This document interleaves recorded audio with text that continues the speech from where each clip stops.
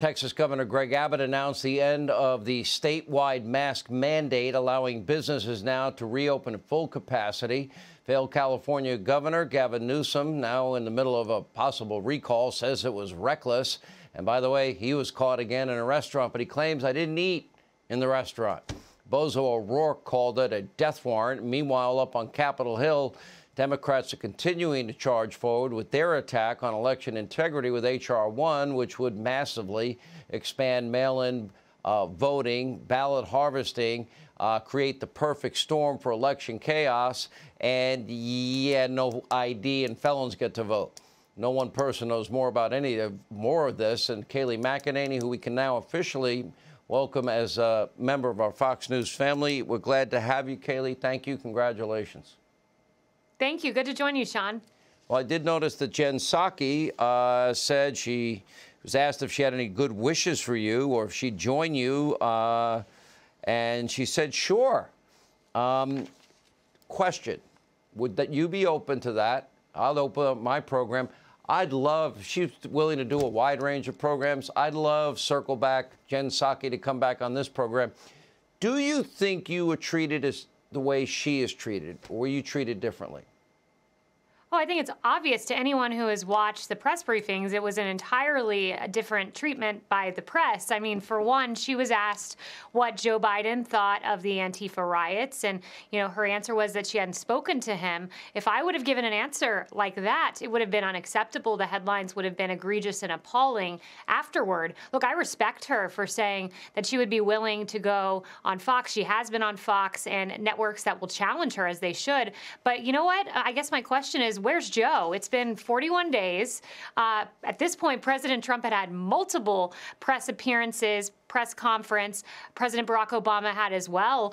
Joe Biden needs to step up. We need to hear from him. He needs to engage in the transparency that he promised us. He hasn't thus far. Okay, now she's went on Fox News Sunday. That's on the Fox Broadcast Network. If she really wants a diversity of views, now I'll make two offers to her. She can come on with me one-on-one. Love to have her.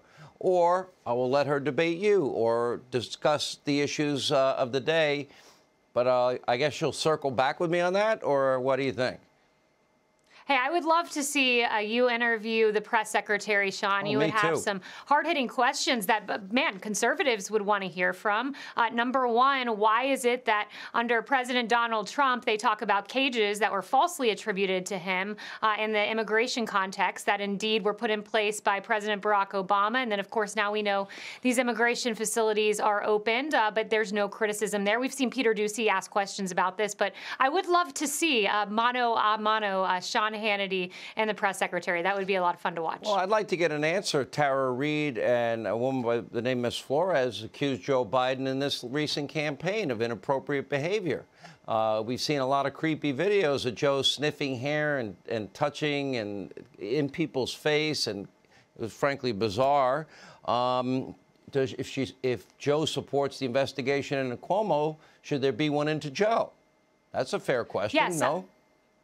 All of those should be asked. Sean, on my first day, I mean, if you think of the questions I was asked at the podium, I was asked about allegations of that nature that were false allegations, but allegations nonetheless against the president. I was asked if I would ever lie to the press. I said no, and I kept my word. I never did. We had footnotes to everything we ever said. But those are the flavor and the variety of questions I was asked at the podium. And by the way, we had to anticipate at the podium. But those are questions we've heard crickets. They just don't simply get that degree of scrutiny in a Democrat administration as you would in a Donald Trump administration. Well, you did an impressive job, and I don't know how you did it. There's not enough money on this earth to make me. Well, actually, I might do it just for fun.